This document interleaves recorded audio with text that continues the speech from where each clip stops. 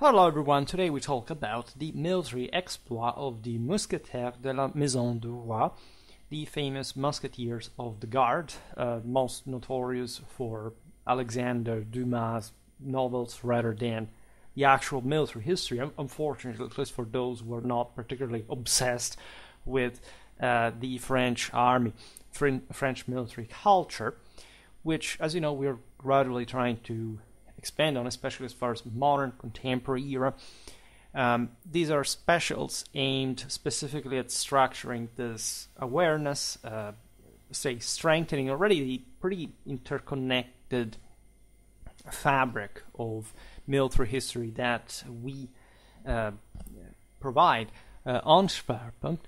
So a brief introduction to the Mousquetaires de la Garde that were established by Louis XIII in 1622, originating from an existing cavalry unit called the Carabin, so equipped with carbines, which was, however, now supplied with muskets, hence the name Mousquetaires.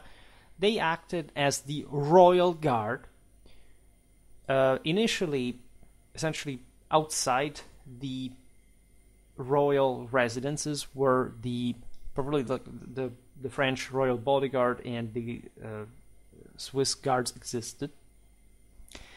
The musketeers performed duties both on foot and horseback. In fact, they were tactically complete, while their distinctive uniform signified their loyalty to the king, and in that particular moment of French history, as you know, their Catholic roots during the Huguenot uprisings. So signing, of course, to the royal cause against the Protestants, as is also shown by their insignia.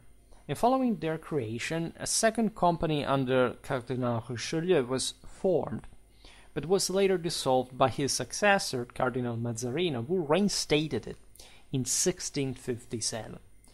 By 1664, the musketeers had been reorganized into two distinct groups, the Grey Musketeers and the Black ones. Membership was esteemed, mainly reserved for the nobility. However, due to financial issues, they were dissolved by Louis XVI in 1776. And although they were re-established in 1789, they were once again disbanded following the French Revolution. Finally, after a brief revival occurred in 1814, the musketeers were permanently disbanded. 2 years later,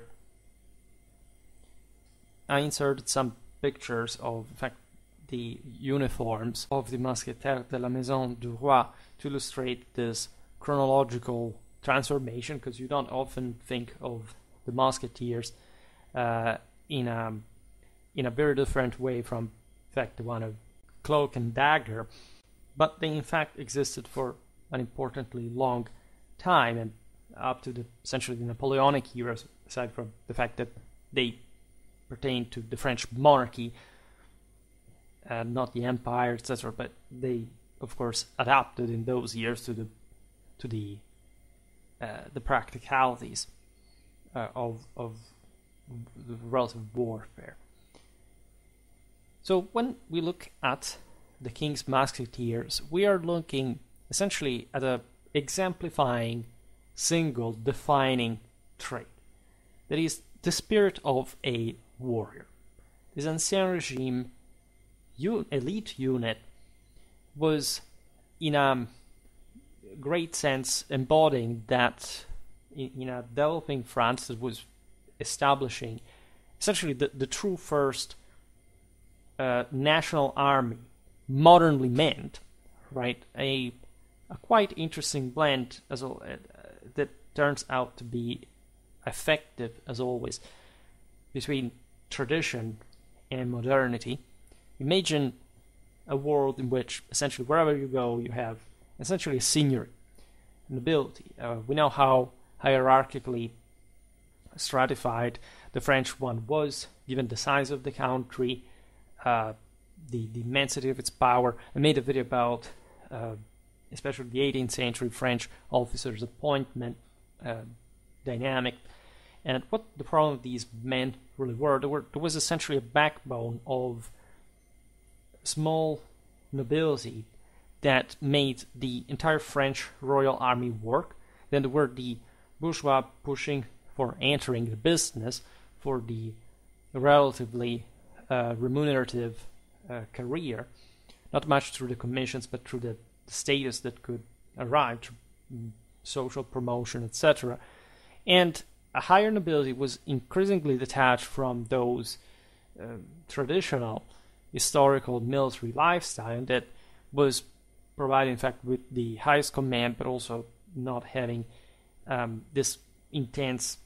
The royal army was very capable, also at a very high level. We're talking about a very strong military culture and more, but some of the issues that eventually led also to the French Revolution had to do with this increasing oligarchization of the system, so the detachment from the weakening of the connection between the elite, the ultra-elite essentially, and the very fabric of the military. And in many ways, the potential that this had, that was not being backed, however, with the resources that a larger representational capacity could bring on the table, but by contesting, of course, the authorities, that was always the actual contrast existing within the system. However, the Mousquetaires incarnated also such loyalty, in fact, to the monarchy, the belief that, of course, this corps could essentially allow for, in great part, this regeneration of at the top, like the closeness to the king, the relatively open possibility of entering the Mousquetaires, and the great youth, for example, of the members at the same time, and the fanatic courage and prestige that they acquired in the role. Right from their initial encounters, each musketeer earned a fierce reputation for incredible courage. Courage is not everything. In war, it's just like the basis. But this was already like exceeding him in certain circumstances. We'll have to understand even the customs of the times, what it meant to be a soldier, say, in the mid-17th as opposed to the mid-18th century. Really, a lot of things had changed. Consequently, the Mousquetaires are facing a considerable risk of injury or death. They are elite units, but for this reason, they are meant to participate in the great battles, in the great sieges, as we'll see now, with varying results depending mostly on the performance of the general army. The same Mousquetaires did suffer some debacle, but also in that case for just like the accidents of war. So that when we look at their motivation, especially in the earlier times, the allure of battlefield glory in itself proved irresistible, right? Especially as many Mousquetaires were, as we said, extremely young, just in their late teens or early 20s, which also surprised the enemies, as we'll see. In that age, a young soldier often feels indomitable. There are some things that you can only make soldiers of that age do, that, say, a 30-year-old would say, okay, slow down, let's think about it twice. That's why they fully incarnate that sense of war-bending experience, camaraderie, and exasperate heroism, for which many of these young men died, and also consistent part, however, brought to an enormously appreciated military experience. Consider they were mostly of noble blood to begin with, so they had been indoctrinated into that thinking simply from the day they were born and before, arguably, because it just lived in their blood. Right, it lived in the tradition of their families. This was a post of, again, enormous prestige. They were present at court. They had various tasks next to the strictly military ones. In fact, this video is to, as much as I love myself Dumas' work, to restore a bit the more accurate idea of the Mousquetaires, not much their sort of adventures and sort of intelligence, counterintelligence, conspiracies, plots, and so on. But in rivalry, and all that was true, right? It's not just a fabrication of fiction. It's really contextualized in a time which this was quite obvious. For example, the rivalry between the King's Mousquetaires and the Cardinals one, it was an actual thing. It was part of the tough necessity of, given the internal institution of an expanding realm, in fact, a tough time to, again, toughen themselves further in the process. In a time in which also justice was still very much, ad personam, as much as this political and military exploit. However, the principal task of these troops was also to participate to major engagements, and that's what they were trained for to begin with. In fact, the same idea of the swordsman is actually betrayed by the same term, musketeer, that of course referred to the fact that by that point, essentially their greatest capacity laid in firepower, which they mastered pretty well through massive collective training and maneuvering and combined arms for at least the first century of their existence, as the pike took a while to fully disappear. In fact, when we look at the military record of the Mousquetaires, but also more in general, the French military annals, we realize that each campaign included, of course, many engagements for which a musketeer had to stay constantly alert as part of the contingent tasked with safeguarding the king among his troops all throughout these operations. Moreover, a musketeer was not merely a protector.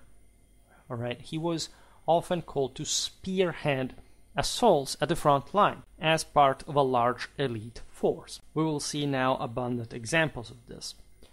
We can start from the siege of La Rochelle in 1627-28. As you know, there were many sieges of La Rochelle. It was the great Protestant stronghold in France, perpetuating that sort of bizarre twist for which, of course, like the South, and in particular this Atlantic side of it, was particularly, say, intolerant of the French monarchy, also because technically they were another nation, where Occitanians weren't French, and they were being engineered as such. But as we've seen also in the video about the French wars of religion, most of that Protestantism had concentrated there, in part for this reason. Like the whole northeast of France was the center of the kingdom, was staunchly Catholic. It could be reached by the English by sea. In fact, they would routinely receive, in fact, this English troops to counter the Catholic forces. And at a certain point, the monarchy is fed up, that there were all these various edicts of Nantes that went on even after the end of, say, the narrowly, as conventionally defined, period of the wars of religion at the end of the 16th century, and it was finally revoked as an edict of tolerance towards the Protestants by Louis XIV. However, not before this, in fact, Protestant force was crushed in a strictly military sense.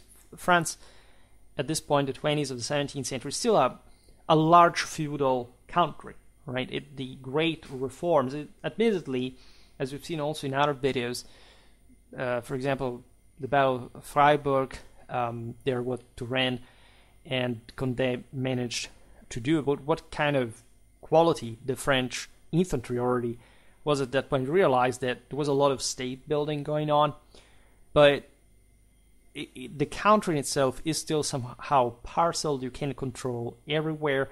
It's an enormous country to begin with, very populous, very prosperous. And so these wars help to put things in the right order. The siege of La Rochelle was massive, right? And this is, in fact, where the first significant musketeers, I'm saying musketeers, you understand the royal musketeers here, of course, occurred during the protracted and complex siege of 27-28. Nearby La Rochelle, on the Ile de Ré, Protestant forces surrounded the French royal garrison, prompting a relief mission that involved the king's musketeers. They fought bravely, on foot, compelling the enemy to withdraw. However, the siege offered few chances really for individual distinction. It was mostly like an attritional operation. And so non-elite troops were better spent there. So that after La Rochelle capitulated, King Louis XIII and Cardinal Richelieu reoriented the French army to the east. So that in 1629 we find another important and here much more better documented but also just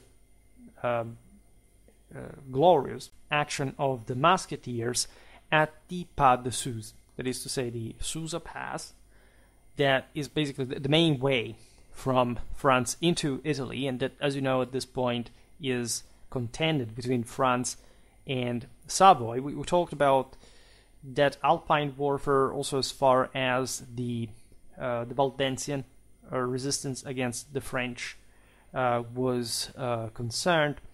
So mostly during the War of the League of Augsburg, so we're talking almost 60 years later, but a testament to the relentless, of course, guerrilla. And for here it's different. We're fighting against Savoy, that at a point was also, in fact, helping the French against the Valenciennes. But it's a complicated story. But that involves, in fact, this dramatic strengths in mountain warfare and during the terrible sieges. The Susa Pass was obstructed at Susa, in fact, herself, and once more the King of France commanded his musketeers to participate, this time as a forlorn hope unit, a really bold undertaking. The Susa fortress was actually a great place to try to bog the French army, preventing it from going through the narrow Alpine route in Piedmont. As you know, this area had been historically hegemonized by the French, at least still today, which is rare, like in other countries' borders, you find that the watershed of the Alps lays disproportionately from the French side, right? Because since Frankish Longobards times, the Franks were the stronger force. This was different, for example, from the Bavarian side. And the French naturally had always seen Italy as a sort of just continuation, basically, of their private possessions. Very typical, more than royal, actually imperial culture that the French always incarnated to a degree that really rivals with the German one at some point sort of fell short of it, of the same. The point here strategically is that the French were trying to align with a Spanish contingent, whatever. But regarding the musketeers, on the morning of March the 6th, again in 1629, King Louis XIII makes the crucial choice to proceed through the Susa Pass, which was defended by around 2,700 Piedmontese soldiers. Their leader was the Count of Verrou, that stated, you know that Piedmont, the Savoy, were essentially, at least the ruling dynasty was francophone. They were French in practice. At this point in history, they actually still controlled Savoy. It is on the other side. I made a video about medieval Savoy. For the troops were largely Italians instead, but you have plenty of these French names. And the Count of Varoux stated that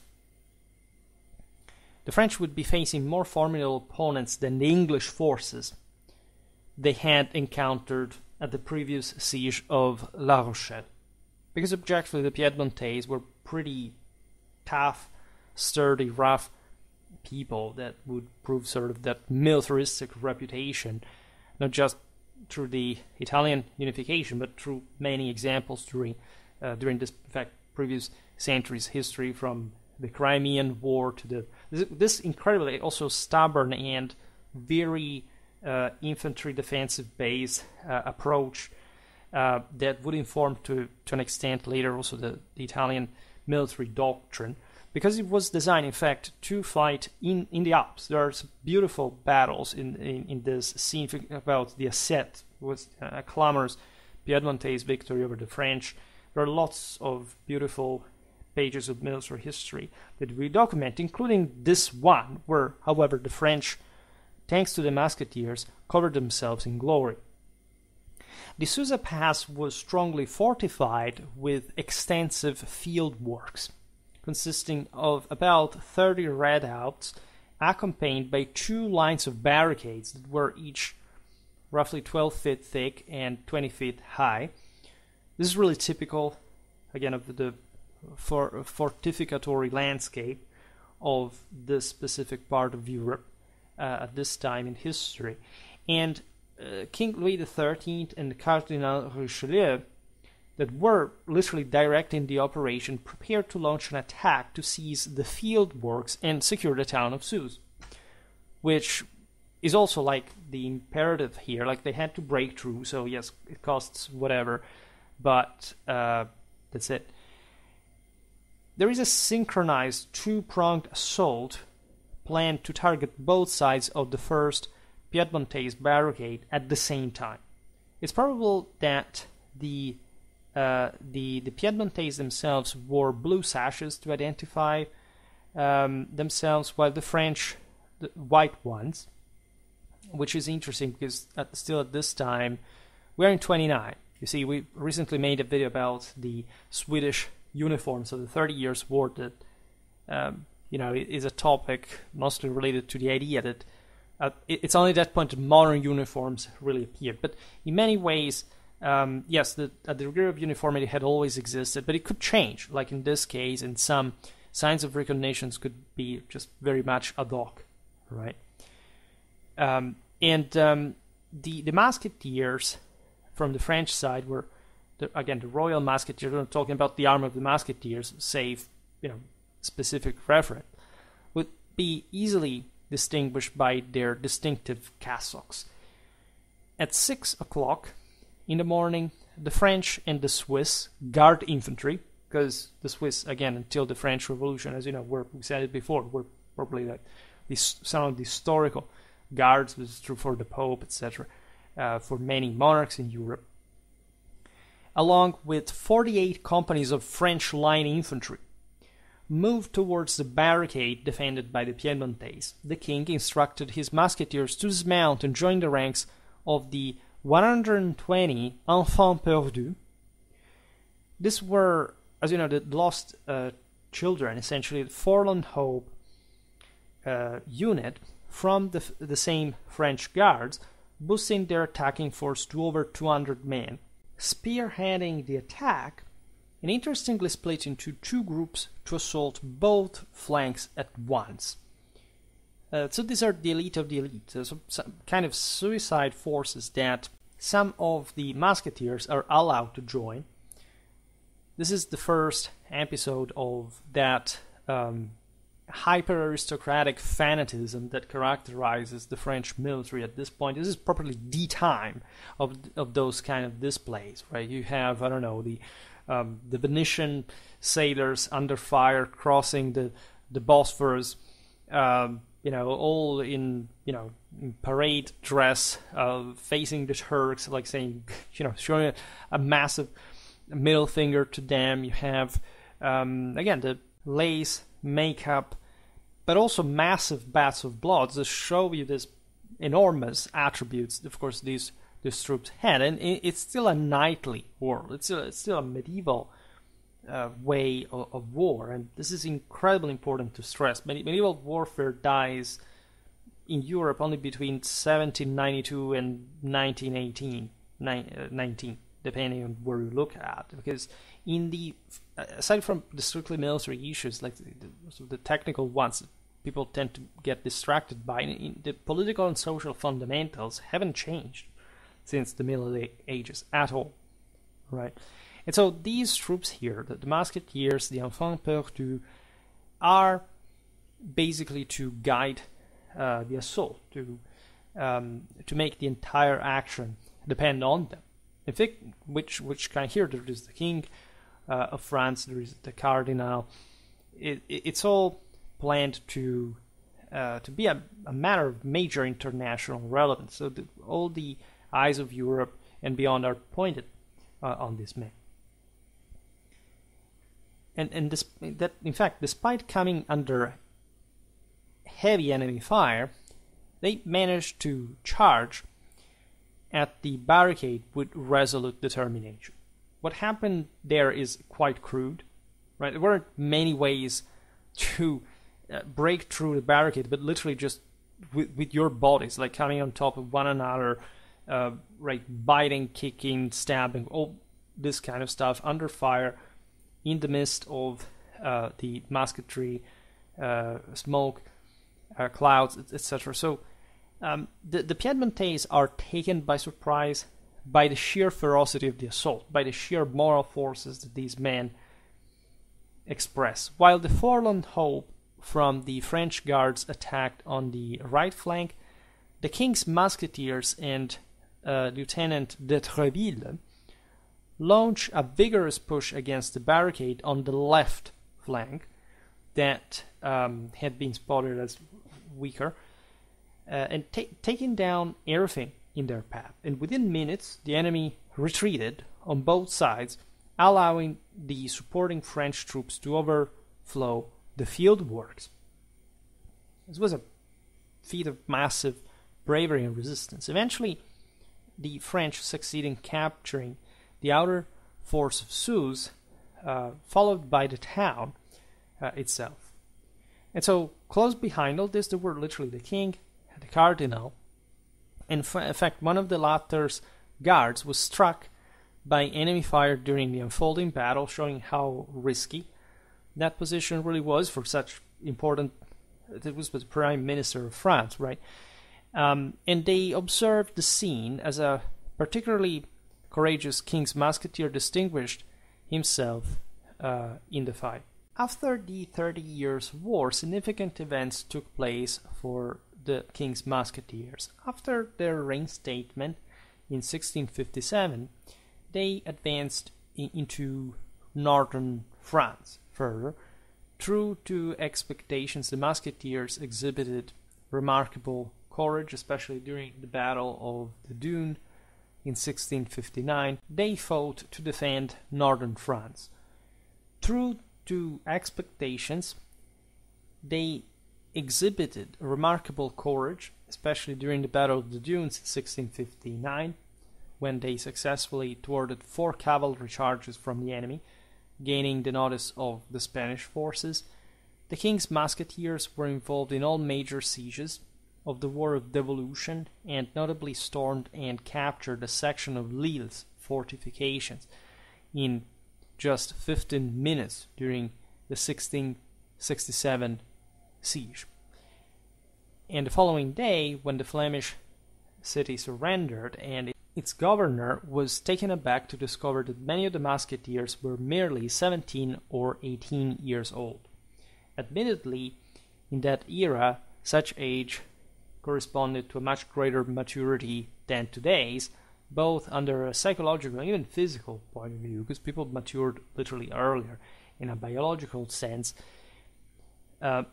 However, this is not just about courage, right? What, in fact, at that age you can fundamentally do. This is about the skill, the technicalities that still must be owned and possessed in order to allow such potential to be expressed. So this speaks of, again, an excellent military training of the King's Musketeers.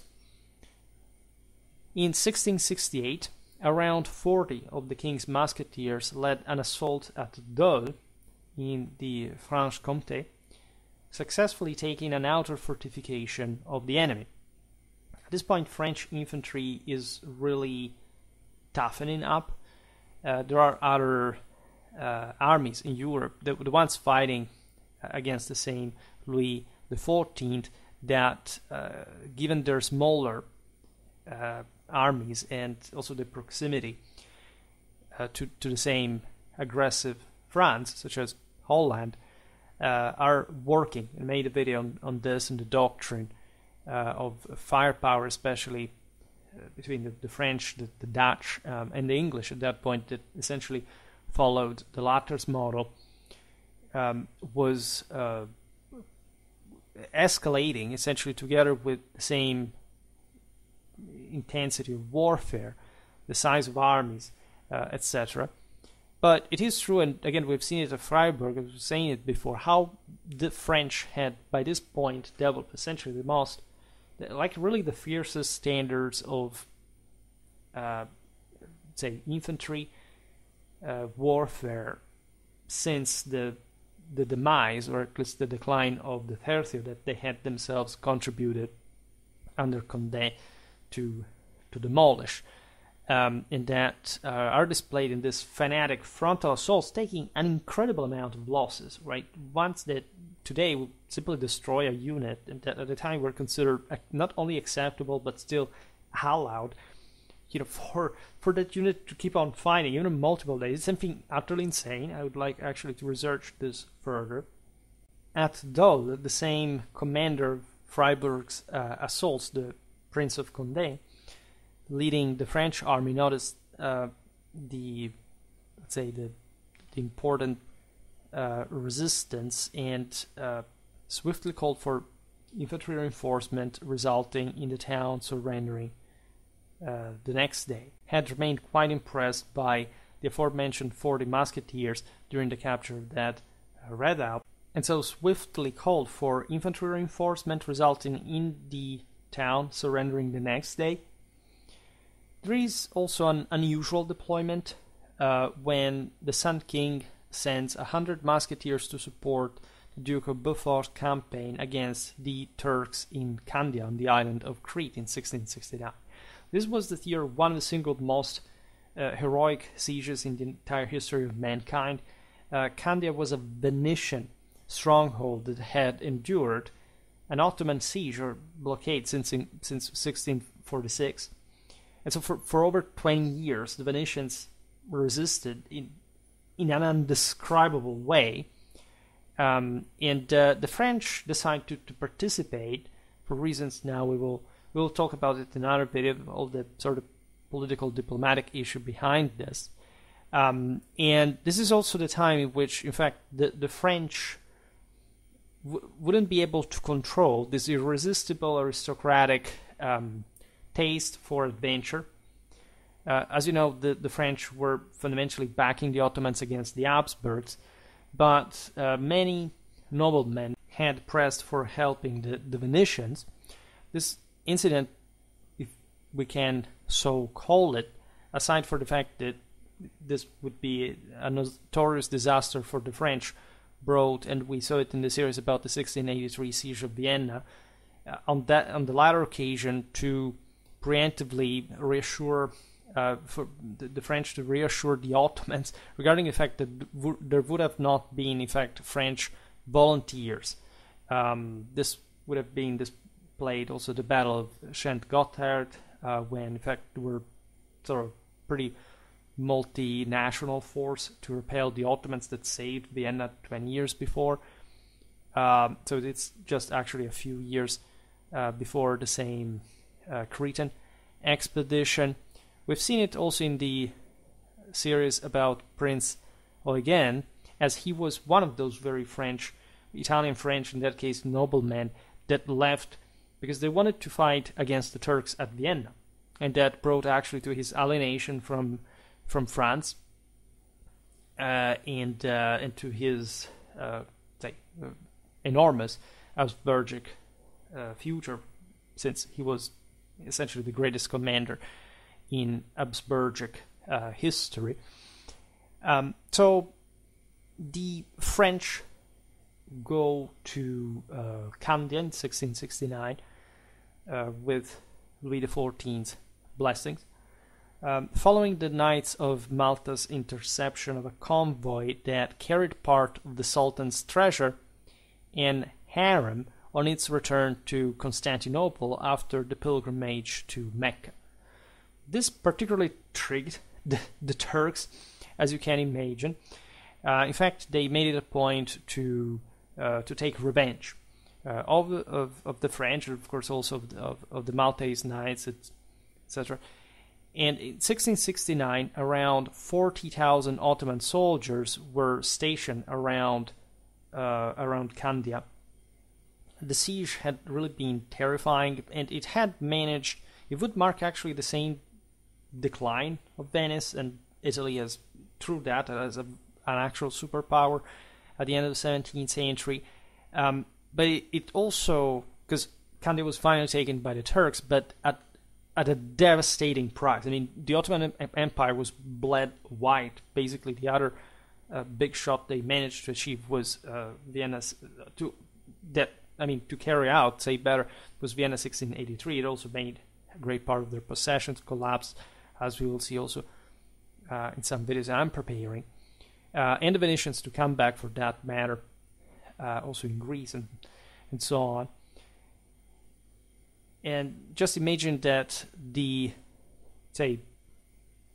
Islamic precepts of helping the defenseless, like the widows, the orphans, through the alms as a duty, in their religion was suspended because of how many resources had to pour into the siege of Candia. It was an utter bloodbath in every sense.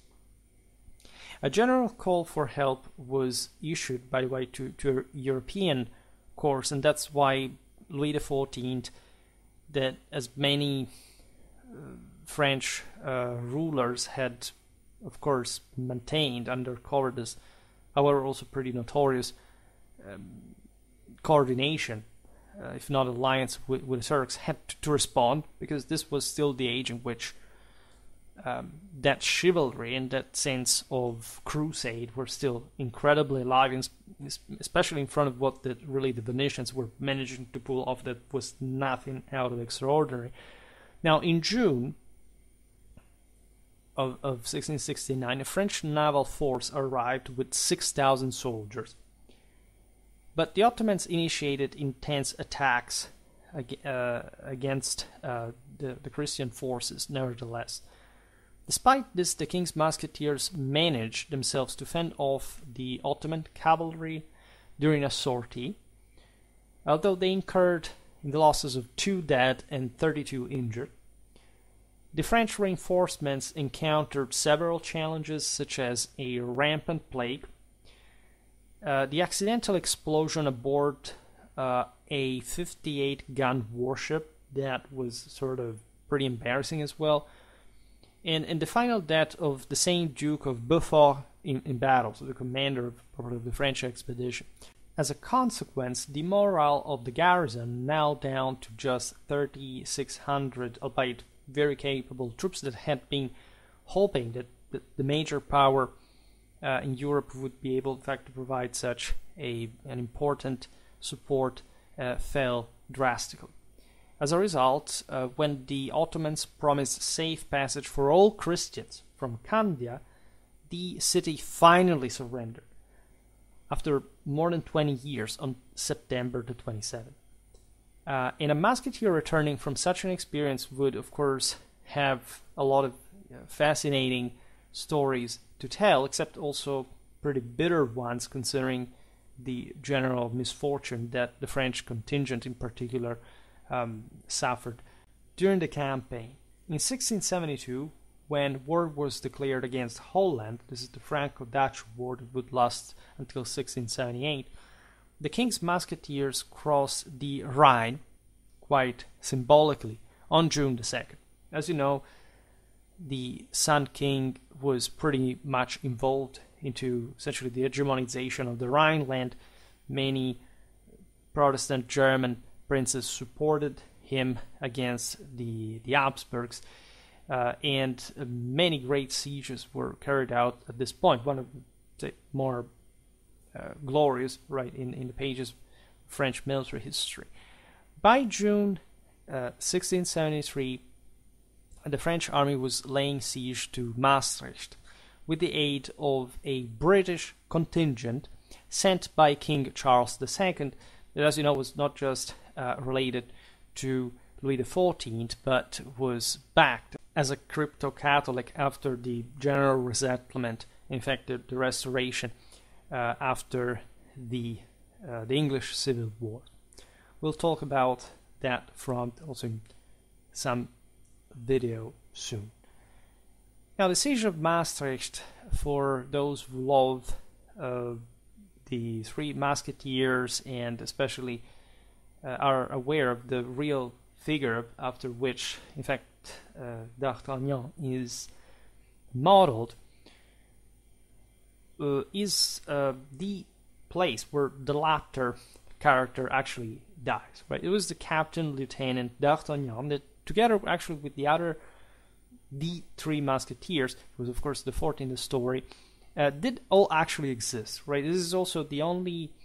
There are many actual historical references, real characters in Dumas' work that are very interesting to look at. And the Three Musketeers are actually all existing figures at the head of the king's wand. Right? D'Artagnan is the only one whose name is essentially accurately, literally reported. The others are relatively modeled, but they're basically the same. I don't know, Aramis is Aramis and this kind of stuff. Another beautiful coincidence is that in the British contingent fighting for the French in the siege was the young John Churchill, who would go on to become, of course, one of Britain's greatest generals, to say the least, who would have thus known D'Artagnan. Charles de Batz de Castelmort was his name. He was known as D'Artagnan. He was born between 1611 and 1615 in Castelmort, Gascony. All of these four from the novel actually come from the Pyrenees, and they actually do on the basis of the actual characters that were from there, so that's accurate. D'Artagnan dies on June the 25th, 1673, during the siege of Maastricht. Despite his legendary status, much of what is known about the real D'Artagnan comes from dubious memoirs published long after his death, which were altered by Gatien de Courtelis de Sandras. Nevertheless, the historical figure is real and thus also that relevant at the head of the Musketeers. D'Artagnan was the fourth son in a family of 7. His family was originally bourgeois but claimed noble roots. He left Castelmort for Paris around 1630, adopting the name D'Artagnan at that point. He began his military career as a cadet in the French Guards and participated in various military operations from 1640 to 1642. He became a musketeer of the king around 1644, with backing from Cardinal Mazzarino, and served in various capacities during the Fronde, undertaking secret missions for the cardinal.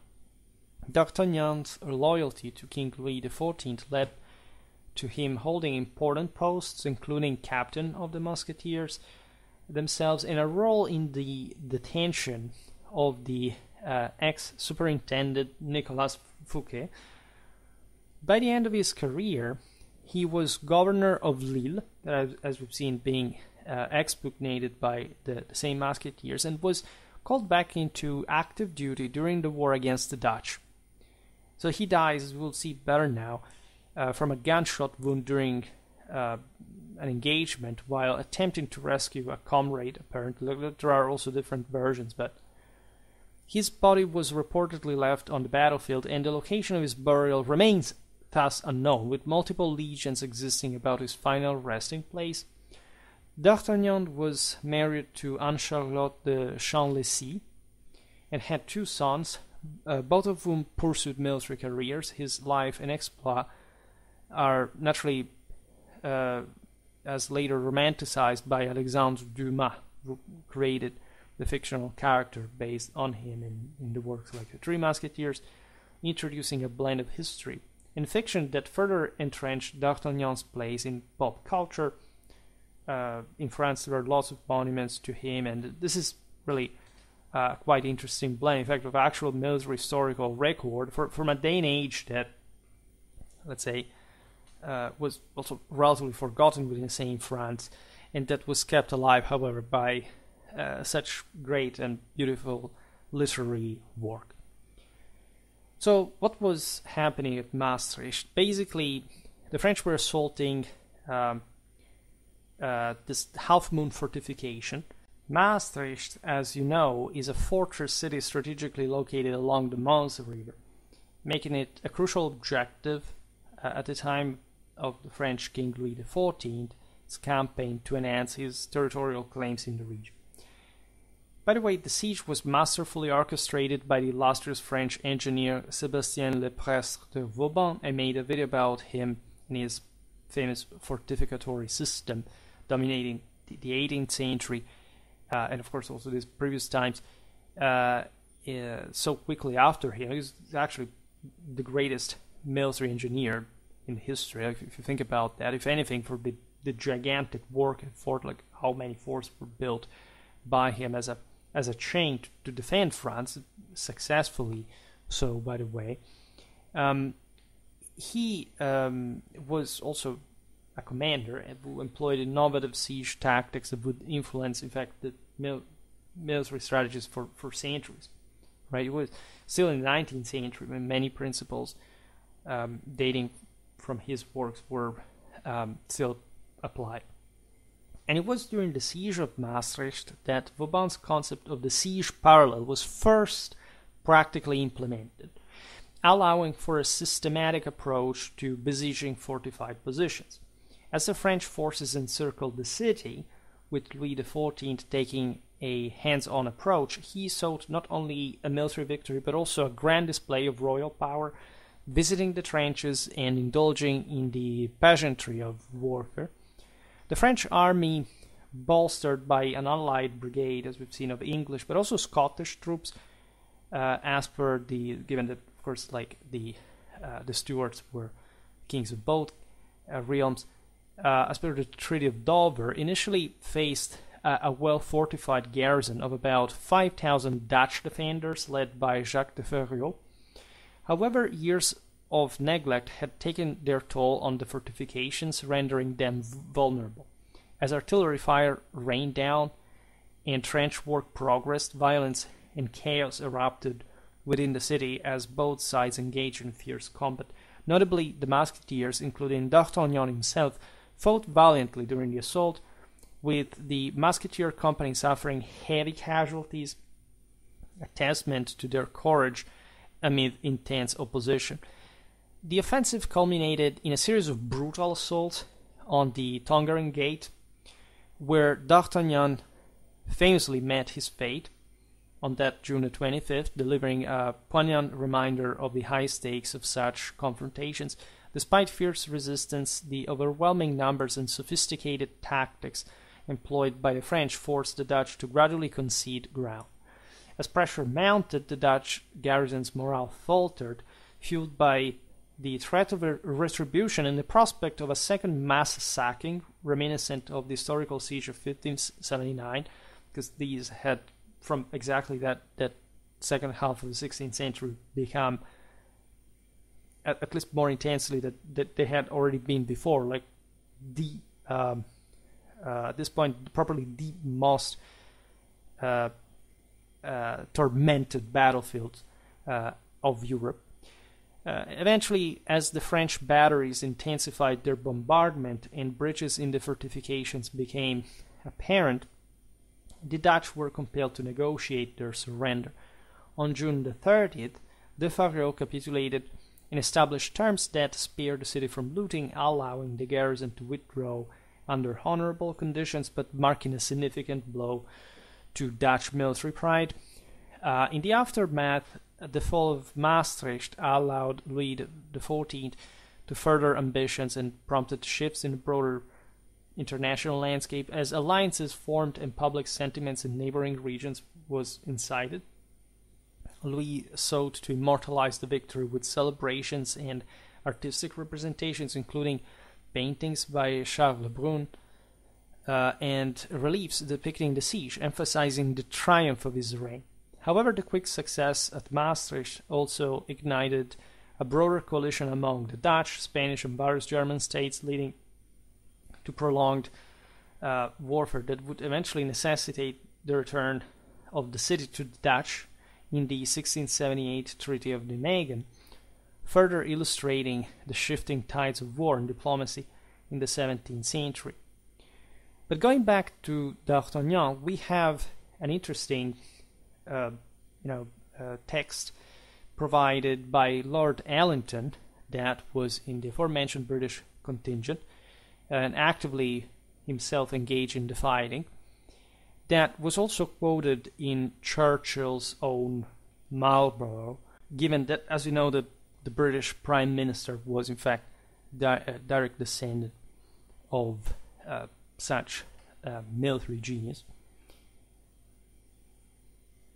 The story tells us this. There was Monsieur D'Artagnan with his Mousquetaires who fought bravely. This gentleman had a notable reputation in the French army. He might have dissuaded the Duke of Monmouth from passing through this area, but it was not feasible. So this gentleman accompanied him. As they navigated the narrow passage, D'Artagnan was shot in the head and killed. At that moment, the Duke and we successfully crossed, while Mr. O'Brien sustained a gunshot wound to his legs. The soldiers drew strength from this, with the Duke leading them with great courage. When His Grace noticed that the enemy was beginning to retreat, he was encouraged to withdraw to the trench to better execute his commands as necessary. He then dispatched Mr. Villars to the King Louis XIV to request 500 fresh troops and to report on the situation. When the reinforcements arrived, our enemies left us without further disturbance, allowing us to take control of the territory we had captured by night. Thus, to the Duke's immense honor, we not only captured more than expected, but also retained it, albeit at the cost of many men and several valiant officers. And it's a pretty typical description of this, in fact, pretty intense siege and trench warfare as we've seen, with actual marksmen waiting to target exactly this officers with all these corners, and and that was the point of the new fortifications by Vauban, to allow for essentially a safer approach to the enemy battlements without being, in fact, targeted by enfilade fire. However, certain gaps were remaining open, and that were quite risky. And you can imagine the general chaos of the situation. And so actually the aforementioned Demi-Lune was eventually taken after a charge led by the same king's Mousquetaires, resulting in the capitulation of Maastricht. So that's how D'Artagnan died, right? Part of a major action, right? An operation designed, in fact, to properly break once for all the Dutch resistance in in the city. And this marked also a fitting conclusion for the hero in the Arms of Glory that inspired Alexandre Dumas, and so made in part D'Artagnan's Legion. So the war also continued. This was predictably marked by further sieges, as we were observing the same Poliorcetic proving it in its development, especially in this flatland that had to lots of rivers and strategic strong points that afforded this further entrenchment, this further fortification. Areas further south along France's eastern borders were basically all invested by this. In March 1674, the king's Mousquetaires executed a bold attack that leads to the capture of Besançon, where they managed to take a section of its fortifications. You always see them involved in these breakthrough operations, as you would expect truly from the elite, right? It's not much a matter of pitched battles anymore. From quite some time, like the 16th, 17th century had witnessed the statization of warfare through sieges and the large development of the ever more complex plans of the strongholds and their defenses. However, this was reflected also in the open field engagement, as we will see later, because there is an attempt to break this sort of deadlock, right? We talked about it, especially in the video about Vauban, how, of course, there are way more sieges than field battles, but the latter are also very meaningful, and in fact, they have this strategic they are preferred, right, also by the military minds, the same Marlborough, other great figures for the French side, and you have Prince Eugene, that really want to push for open confrontations, because yes, they are riskier in a sense, but they allow you to make more direct progress if succeeding, and so also bypassing many fortresses that without a major force protecting them are easier to, if anything, to besiege if you have to. And so as tough the forces must be in open ground, they have to be in a close one. So the versatility also, like, forces are able, for example, to fully deployed effective combined armed tactics in open field, that is the place of action for that, adapt in the same way, because they're the same forces in sieges. And so as in open field, we'll see that the Mousquetaires are used to break through, so it's the case during sieges, right? They are not simply wasted during the most attritional phase of, let's say, the least strategically eventful attritional phase of the siege. You can't have like just line infantry holding the outer trenches, but when you have to attack a section that you think is going, like as we've seen the demi-lune of Maastricht, chosen for this purpose, to make the entire enemy resistance collapse, well, you do really need this enormous effort.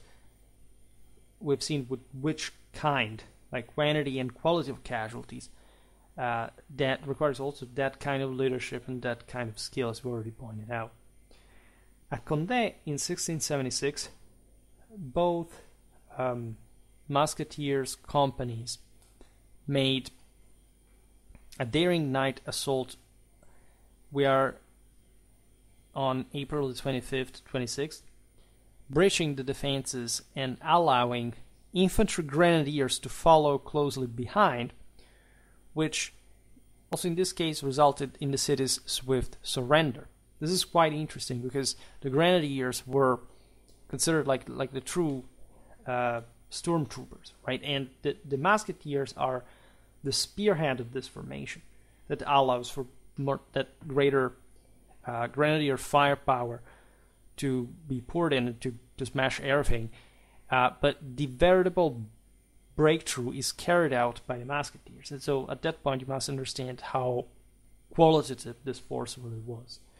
The following year, you witness an even greater recognition for the King's Musketeers as a whole, thanks to their extraordinary bravery once again displayed at Valenciennes, an action that really remained famous in their military annals. Essentially, in the spring of 1677, the French army under the Sun King laid siege to the fortified city of Valenciennes in Flanders. On March the 9th, Marshal de Luxembourg arrived to begin constructing trenches on the city's northern side. The strong defensive structures of Valenciennes indicated that capturing the city would likely be a prolonged and violent process, as usual, and at 9 a.m. of March the 17th, there is an initial assault on the outer fortifications. That was just the beginning of the same, and spearheaded by grenadiers from the Guard regiments, so these were also quite elite, with the backing from 2 companies of the King's Musketeers and the Picardy regiment. Due to their reputation for bravery, the Musketeers swiftly took control of the half-moon fort that overlooked the surrounding defenses. You see always more or less the same tactical objectives, and King Louis, watching from afar, was both astonished and pleased to see his scarlet-coated troops triumphantly holding the outer works. Consider also the fact that the Sun King was notoriously creating the design and color for the Musketeers' uniforms himself, adding to his personal satisfaction. He cared extremely since childhood that his guards would be like perfect, also from an aesthetical point of view, inspecting them regularly, and having a quite, again, also a discreet taste, considering what in fact this uniforms really look like, and the sense of standard, right? And Louis XIV, as you know, wasn't much of a commander at all, but for the rest, he was an enormous military mind. He single-handedly created, again, a modern national army, the modern national army, and set some fundamental standards accompanying the French military for centuries. So this was not over yet, because the Musketeers then charged across a narrow bridge over the moat, driving back its defenders to enter the half-moon redoubt, where fierce close combat ensued. Right, that's where you would see what people were actually made of. Some members of the first company found an additional narrow bridge leading to a sally port and successfully overcame its guards. The boldest among them climbed a staircase, clearing enemy soldiers from the area and reaching the ramparts of Valenciennes, thereby entering the city itself. Despite a counterattack from the defenders, the Musketeers then took up defensive positions, with some seeking shelter in nearby houses while others stationed themselves on the seized wall. They were essentially exhausted. They had really displayed that aggressive capacity. They would literally eat like the fortifications up together with the enemies in them. However, that's the point where reinforcements arrived from the second company relatively soon, followed by the guards and Picardy regiments that joined the fray. And this really turns the tides, because the remainder of the French army took advantage of the breach. You see how it was done. Like the best troops, we've seen it also at Susa, etc.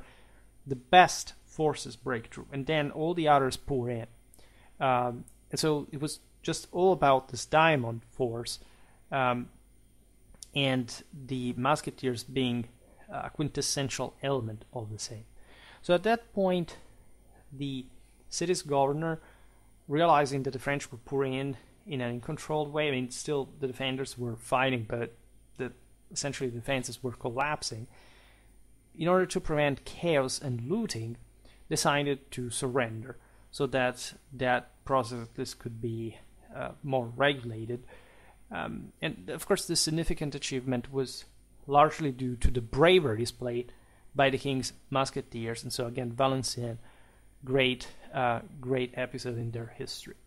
Less than a month later, by the way, on April the 11th, 1677, the musketeers joined French forces outside Cassel, where they faced the Dutch of the Prince of Orange's infantry, who had previously pushed the French cavalry back twice.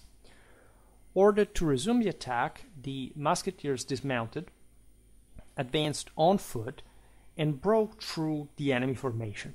Taking advantage of this, the French infantry advanced to finish the engagement, while the musketeers returned to their horses to await further commands. So never mind what we just did. We are still expendable. This is a very eloquent indicator, incredibly high quality. Because after an engagement like that, like very few units would be able to say, at least keep operating again. And you see what happens in open field here.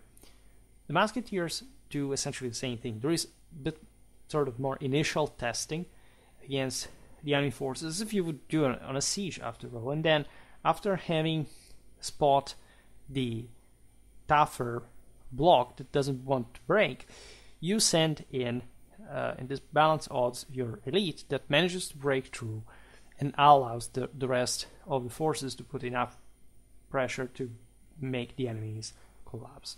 By the way, the king's brother, Philip, witnessed the event and noted that the two companies of musketeers had been instrumental in achieving victory, of course, and the further distinguished musketeers accumulated further successes of this kind described at the sieges of Ypres, Courtrai, Philipsbourg, Mons, Namur. So basically, everywhere they went, they really just think about as a core, like what kind of experience was matured by these repeated efforts and success at large.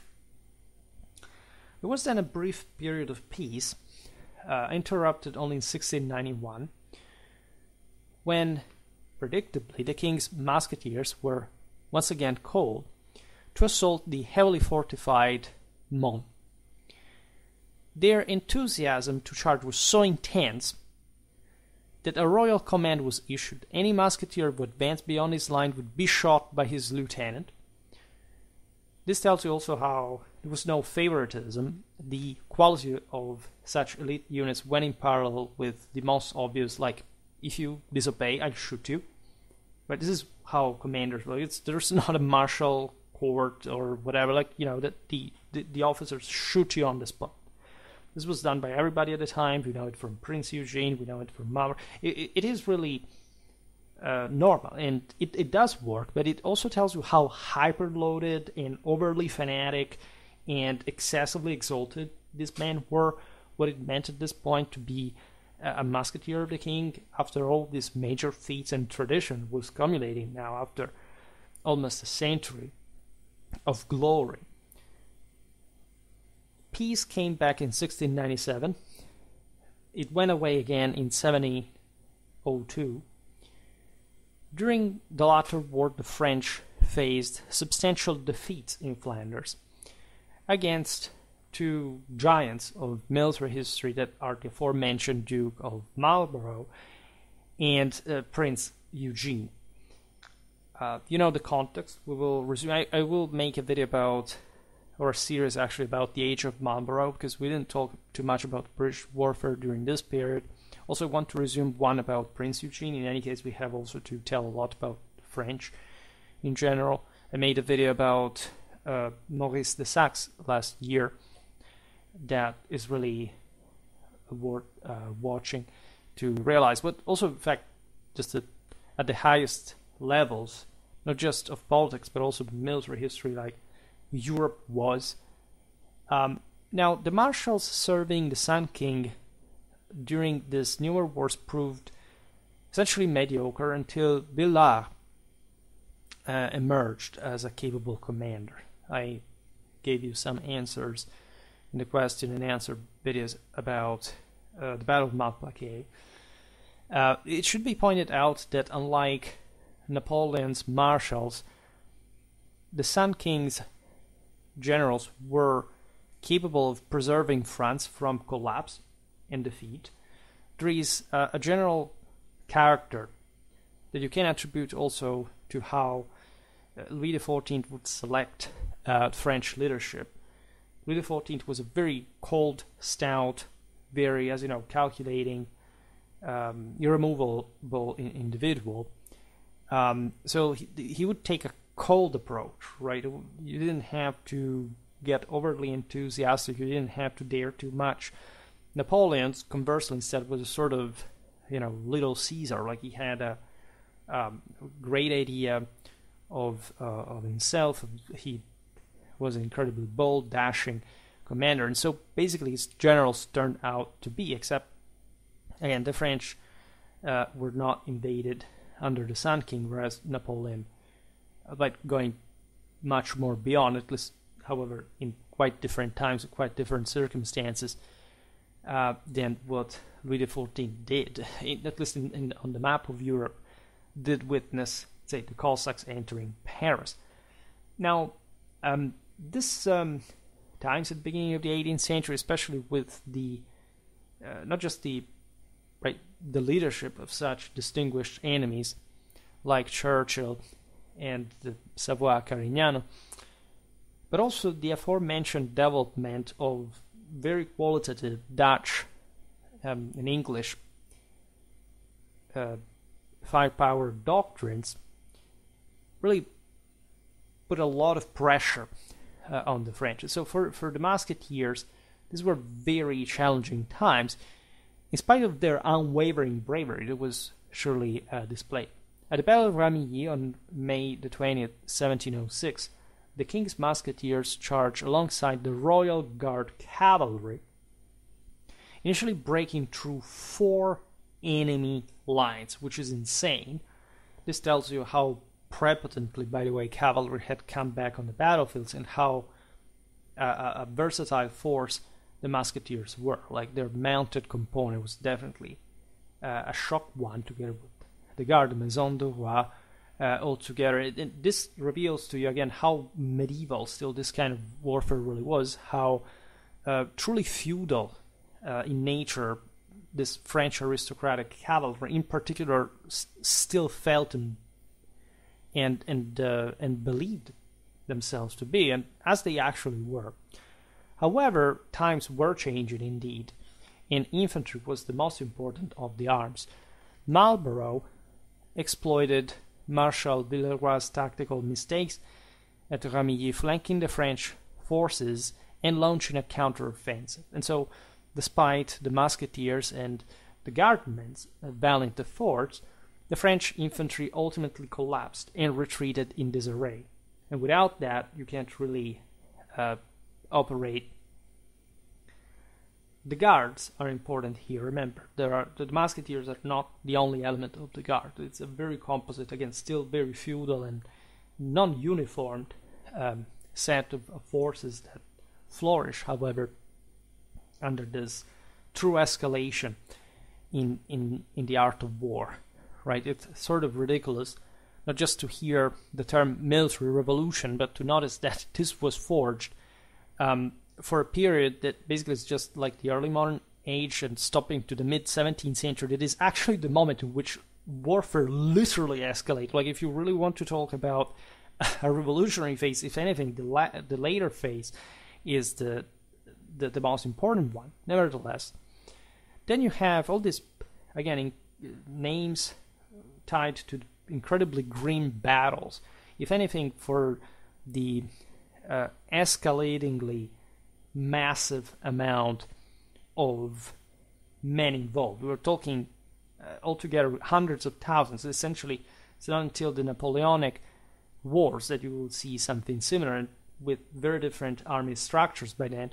This is the War of the Spanish Succession. As you know, after that, all armies started posing themselves some question, because doctrinally speaking, it was evident that such massive efforts on the battlefield, even in the aforementioned attempt to break this deadlock provided by, say, the ever more effective fortifications that were sucking so many resources just and for an entire campaign, right, and buying time, etc., required some sort of greater maneuvers, and kind of now that it could be in fact achieved through concentrating forces, was however untenable on the long run. It was just financially destructive.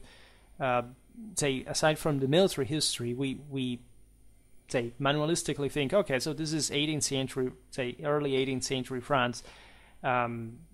We do not hear of revolutions, right? Revolutions happened later, at the end of the century. There are, under Louis XIV, at least 3-4 occasions in which actual revolutions were about to take place or had already started because of this massive strains on the system. And also this kind of incredibly delicate battles. Audenarde was a tough one. The French were defeated. At Malplaquet, you have something different. This is September the 11th, 1709. The French basically lose the battle, at least conventionally speaking, they withdraw, so that the Allies achieve some result in that sense. But the fact that the French army retreated in good order after the defeats of the previous years spirits them so much. Basically, this turns into a French victory because they understand that on the longer run, the Allies cannot keep that pace without basically running out of resources. At Malplaquet specifically, the Royal Guard cavalry, including the King's Mousquetaires, charged Marlborough's cavalry 4 times. There are lots of backs and forths in this. It's a very intense, like muscle to muscle, and causing, in fact, the Allies to fall back towards their infantry. And this, again, a hell of a equestrian military culture displayed. So once again, mistakes in tactics rather lead to the French army's eventual withdrawal. That again, however, is perceived as a general victory, to which the same King's Musketeers on horseback had contributed to. Then after the War of Spanish Succession that finishes in 1713-14, but there are other wars in between, but this is not, say, the issue.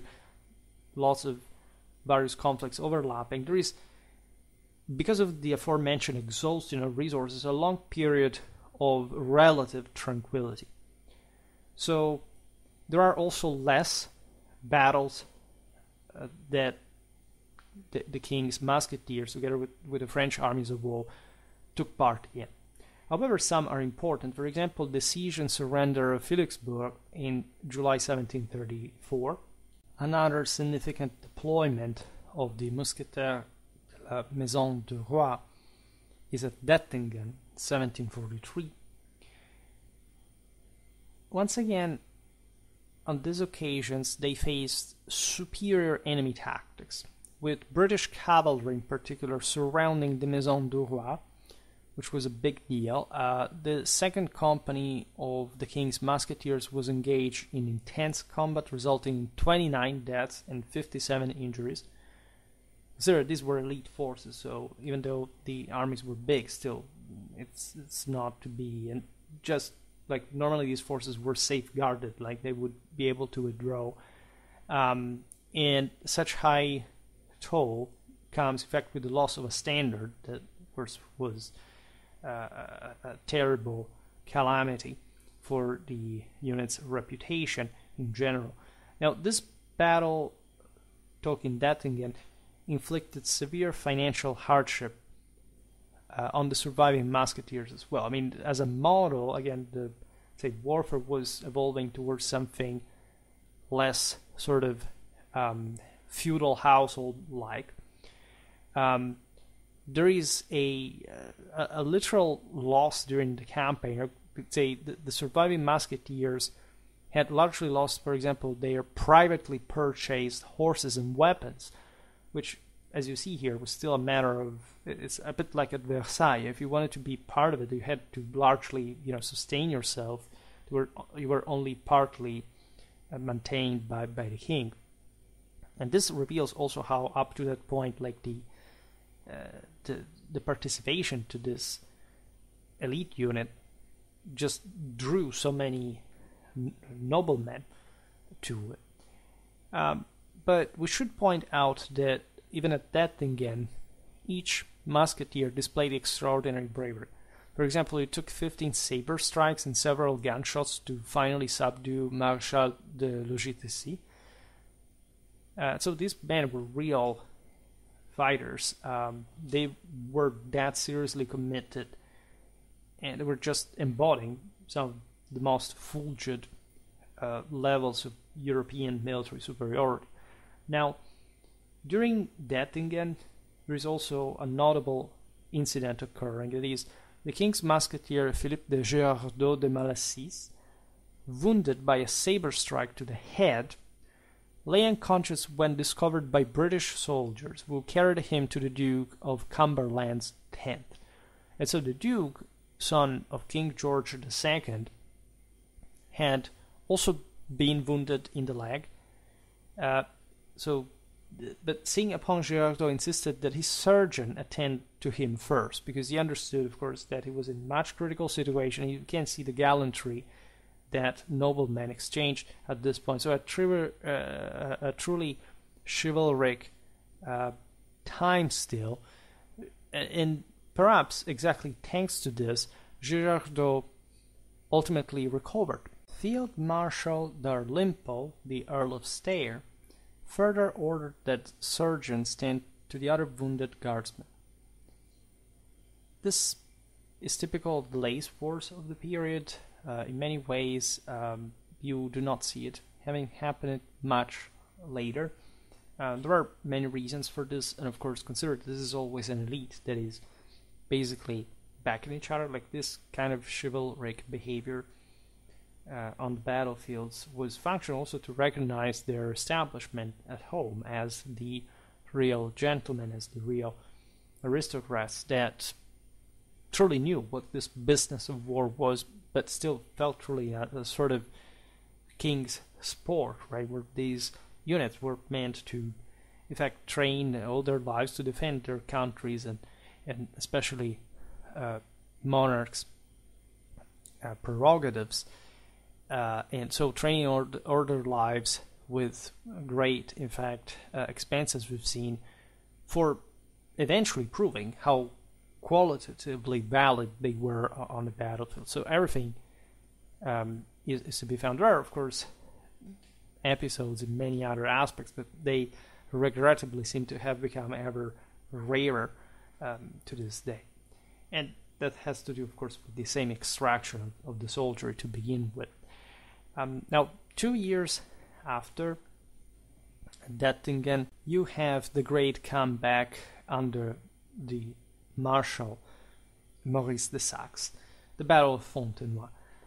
We will have to make more videos about 18th century warfare because it feels like we haven't properly began to talk about it seriously, and Fontenoy is one of those battles, May 11th, 1745, that really marked like an era, like a time, especially mid-18th century, that smiled to the French thanks to this very curious figure, essentially a very similar one in the enormous amount of power, if anything, gathered previously by Marlborough, that is, in fact, the son of, as you know, a Protestant. He's actually a Protestant himself, German ruler that comes to serve the French and basically gives them the splendid victories, of which Fontenoy is really the greatest one. The Royal Guard cavalry is, of course, deployed in this yet another Flemish campaign. We are, of course, in the time of Louis XV, also from quite a while. And so you have the king attending the battle with his son, the Dauphin, and, of course, the de facto commander in chief, the Marshal Maurice de Saxe. Fontenoy witnesses the French facing the Duke of Cumberland's allied forces, composed predictably by this essentially British, Dutch, and German mix. The Battle of Fontenoy is not just a great French victory, but one that is connected with the legendary bravery of the Royal Guard cavalry. That really wins the day in this very closely fought engagement. And so it's important to discuss it a bit more in depth. You have the French, 50,000 troops. Louis XV is there. Politically, informally, this is the War of the Austrian Succession. In the mid-18th century, you have even more overlapping wars telling the truth in a broader political and also military sense. The British, the Dutch, and the Germans of the Duke of Cumberland were 53,000. Fontenoy is just a village, right, in Flanders. Now, this had been the place, as you know, Carolingian history of a very bloody battle back in the day. But say, as many of these names of famous battles, there is in fact really anything. They are just tragedy that comes to confer to these locations a meaning that is contingent to that political wrestling. Now, the French had seized the village, and the Duke of Cumberland was determined to capture it, which, had it occurred, basically the French would have lost. The French, as we've seen, are slightly outnumbered. It's not a major divide. However, they have two major advantages over the Allies instead. First of all, there is this morale boosting factor that both the king and the Dauphin are present.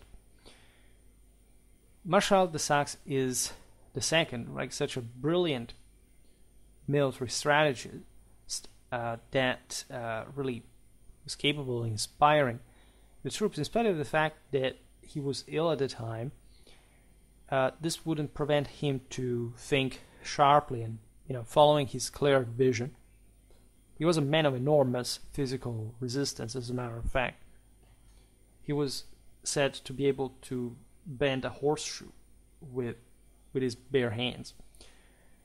The Duke of Cumberland concentrated, in order to achieve his goal, his finest infantry into a powerful column of at least 10,000 men. We discussed the vexata question of the column and the line, which is not just something occurring in the Grand Querelle of the late 19th century, not even just in the French Royal Army. Linear tactics that by this point have fully developed are still presenting, in spite, of course, of the essentially effect of the linear prevalence, this opportunity of funneling the troops into, like, with a narrower front into some strategic locations, essentially pushing just with the posterior ranks. And if the Allies wanted, in fact, to seize Fontenoy, they had to concentrate forces in this way. The battle began with this habitual bravado associated with the late wars. The French Guard infantry confronts the British Guards, and there is this moment in which essentially the French boldly invite the British to initiate the first attack, the first volley. There's actually a doctrinal reason behind that. It's not mere chivalry. It would seem like that. It was intended like that, but some said that essentially so it was an advantage, even considering the incredibly low amount of actual, bullets causing lethal damage. A sort of advantage of allowing the enemy to fire first to disorder their ranks earlier, because there was this sort of crazy mechanical behavior stemming from training that also was kind of very logical, in the sense that pouring as much fire as you could against the enemy, given that it was more or less a zone fire, not a precise one, also because after the first volley there was a mist of fog that wouldn't show you anything, so that if by that point, like the enemy would have started disorganizing itself before. If you had an intact formation that had taken maybe some casualty, but had not started this crazy race, you would have essentially had a paradoxically greater effect by the first orderly volleys on disorder enemies. It's very speculative, but some in talking this famous apparently gallantry episode was it was pointed out as well. In any case, the acts were really that chivalry. And actually, like, to prove how brutal this was, how also consciously, because the officers asking for this first shot were the ones in the first line, like the British volley quickly decimated the front line of the French troops. And so the thing did not work at all, apparently, under different accounts, but at the end of the day, the British prevail, and so their column does advance. However, despite facing counterattacks from the French, the British momentum kept continuing. And so the French are in a tough time. Conversely, the French do not leave Fontenoy. The British cannot break through. And so what happens is that the British column, in the process, grows denser, ever more cramped, and so pushing, so that the French are actually starting to crack. However, they play really this great reserves, effort, and combined arms tactics. They reorganize several battalions. They bring artillery to target the advancing British, that because of their deep formation take devastating losses. Imagine, shooting a column with, of course, even 10 of ranks deep, and all these packed redcoats being struck down like in a bowling alley, except with pieces of human beings flying everywhere. And this is how crudely brutal this whole thing is. It's still not enough yet, because artillery is not actually so resolutive at whole. In fact, this is when the guard must intervene. That's essentially the last resort. If you employ that elite as the last expendable force, all the others are absorbed to stop the British who are about to break through.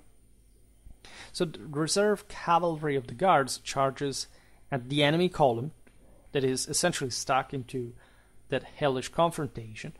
Both companies of the King's Mousquetaires join the fight, with each musketeer really eager for combat.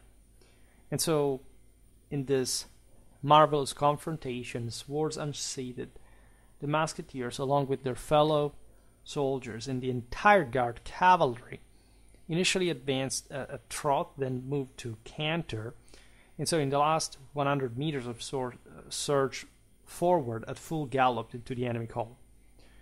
You have to maintain cohesion, right? This is not just about attacking, of course, the column per se from a different angle. This is about making the effort of that elite cavalry, right, in spite of the larger numbers of the enemy, like, felt on it.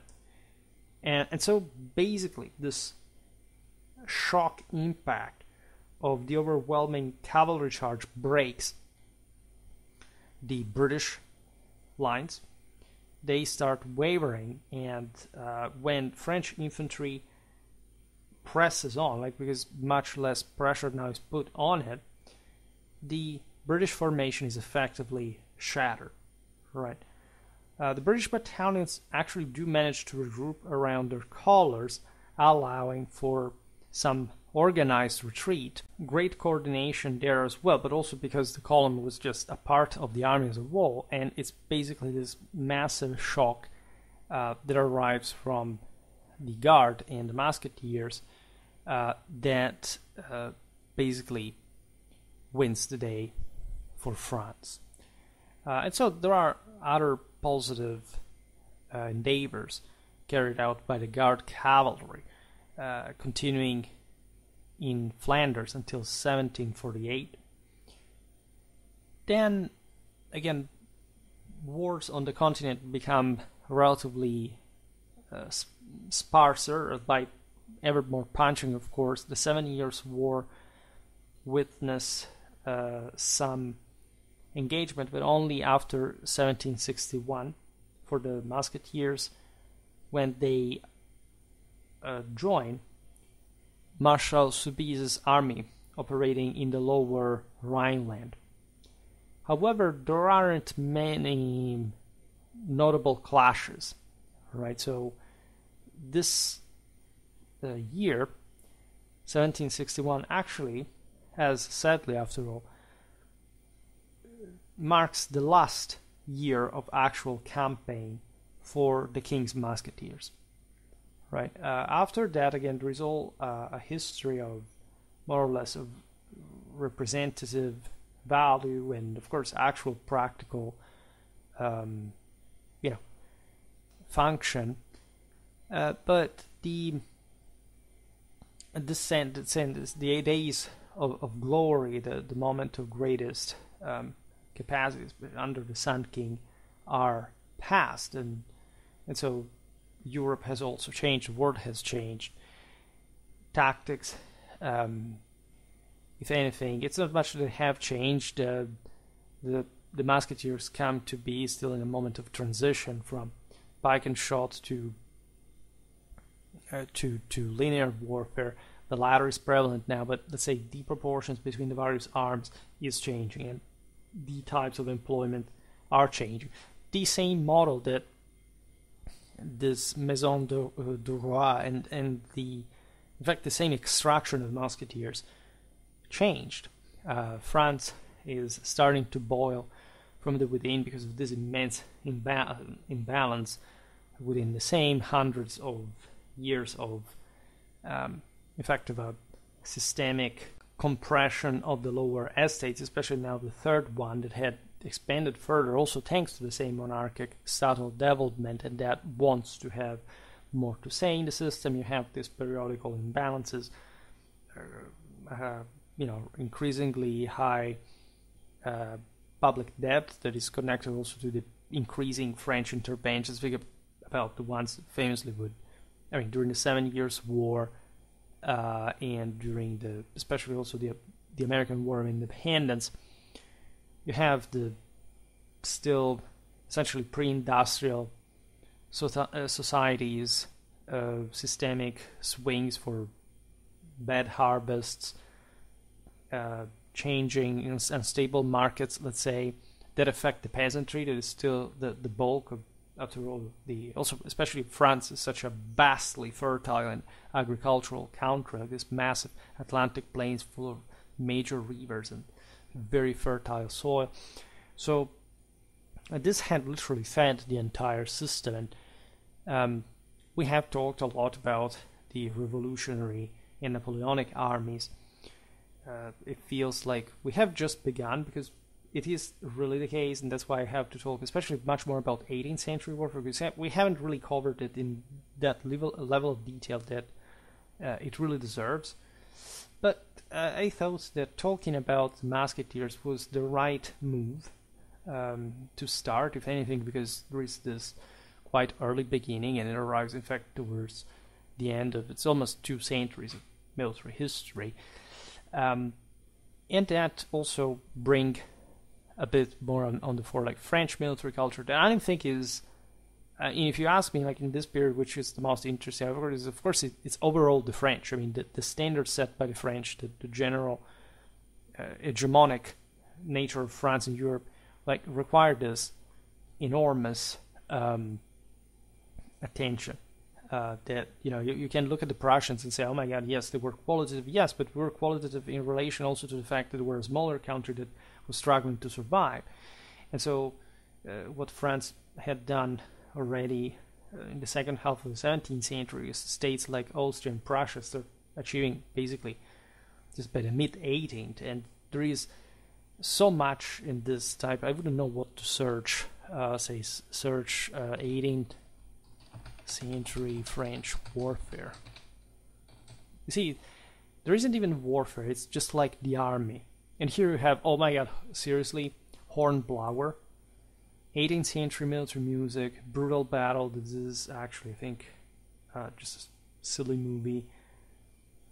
Just military marches, songs, but Napoleonic stuff. There is zero here about 18th century French warfare in the way I intended. Maurice de Saxe, the great war, the great battles of the beginning of the French Mousquetaires history, if it is what you should look at. Who were the three Musketeers based on? This is why I hate YouTube. And this Central Roman history, the real Three Musketeers, 16 minutes. Okay, if it is just about that, but is there anything else? Like, it's just on the Three Musketeers, not on the actual Musketeers. In a like this video, for example, you can't find anything on YouTube. Just movies about Musketeers, and this is so crazy. There is a battle, of course, video about Fontenoy, which is okay. But you see, here it's the very fabric of reference that is lost, that is absent. You don't really find it, and it is disturbing. I mean, if you really want to appreciate something, like if I make this video, for example, I'm sure that I will not receive much. Remember here, like the Armchair Historian, 10 minutes long video about why did soldiers fighting lines, 1 million views. What the hell, man? Like, you know, for 1 million views, this should be the greatest explanation of how you can properly have a lesson on it and understanding the most obvious reasons. Because you can't make 10 minutes videos and pretend that this million views are going to make people more intelligent. That's not how it works, right? You must cultivate military culture. And unfortunately, this is the reality in which we live. I try naturally to explain things, but when you make, I don't know, these carefully researched videos, you make also the one about Vauban, you realize people just don't watch. The question is, yeah, I understand you don't have time. I understand that I speak in the way I do, that there is no major here visual entertainment or whatever, but the question is, what is that you want exactly? You don't want still to learn anything anyhow? Like, you watch these videos and then you read piles of books. It turns out people don't actually read that much at all, nor seem to be particular. The major indicator is just the type of feedback that I indirectly the feedback that I receive regarding such thing. The point being, let's be honest, guys. Like, you can, if at least I come from a past in which knowing this stuff made you, let's say, hopefully, this information is put in this way was sought after. You know, people wanted to know. People wanted to fascinate themselves with that. And I realize, especially at this time of the year, so there is the U.S. elections coming and all this stuff. But can we be honest regarding what is military historical quality? And yes, I'm bragging about Schwerpunkt, of course, but we must be very honest. I think I'm pretty stern, but also pretty fair regarding my judgment criteria. For today, nevertheless, I stop it here. We will naturally keep talking about the Musketeers. If you're interested in something more, also,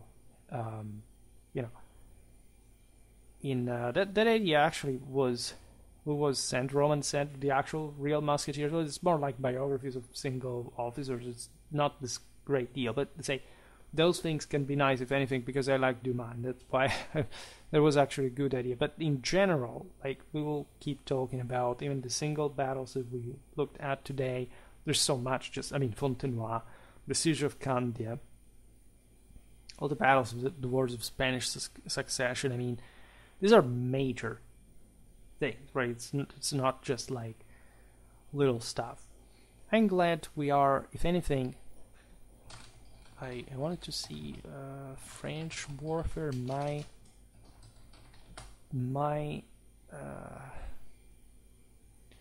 playlist modern French warfare. How big is that? 14 videos, only 190 views of the playlist. Well, it's a pity because there is actually pretty damn good content.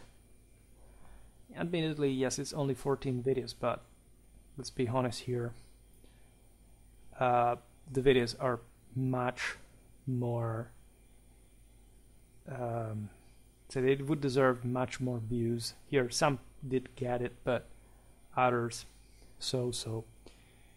In any case, as I was saying, for today, stop it here. Just hope that you enjoyed this video. If you did, please share it. Otherwise, do a like or subscribe to my channel if you're interested in my upcoming content.